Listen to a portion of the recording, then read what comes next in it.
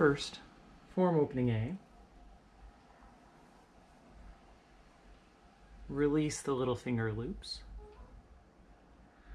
Rotate the thumb loop away from you and place it onto the little finger.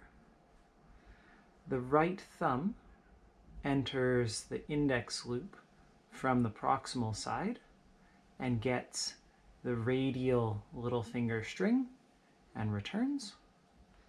Now you release the right little finger.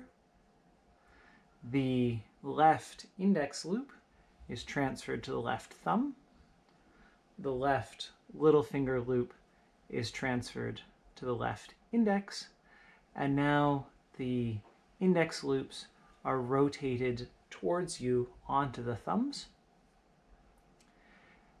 Now all of the fingers enter both thumb loops from the distal side, and they flex the string back and forth to form the jackhammer.